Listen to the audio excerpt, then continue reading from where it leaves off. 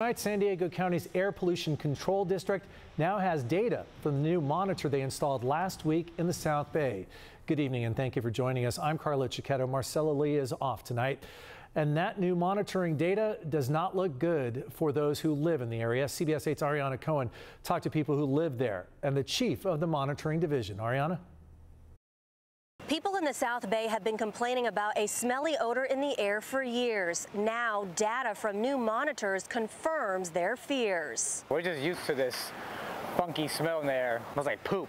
Kind of just smells like there's like trash above my head. Just days after it was installed, a new air pollution control sensor behind a fire station in San Ysidro detected levels of hydrogen sulfide, one of the main chemical components of sewer gas. The number that California has set as kind of an odor threshold and number is 0.03.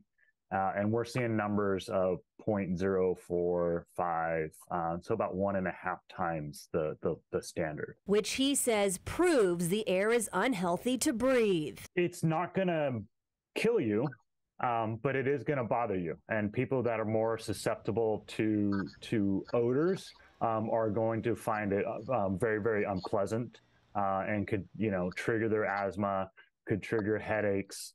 Can make them feel sick to their stomach and nausea.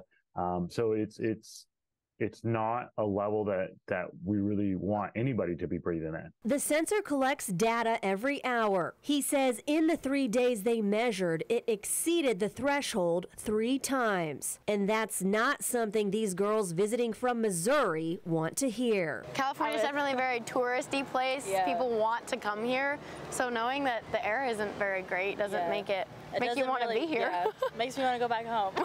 People flooded social media with comments writing, "I have been trying to move out of here for a long time. The smell is unhealthy and now so frequent. This odor is toxic. My wife and I have felt sick." The Air Pollution Control District plans to use this new data to ask for help from state and federal agencies to raise awareness and fix this issue. For now, these visitors are ready to leave. When you see California in like movies, everything looks so perfect, and it's definitely not like they portray it in the movies. San Diego County's Air Pollution Control District plans to have 6 sensors put out in total in the Tijuana River Valley, Imperial Beach, and other areas of South Bay within the next couple of months. Reporting from Imperial Beach, Ariana Cohen, CBS 8.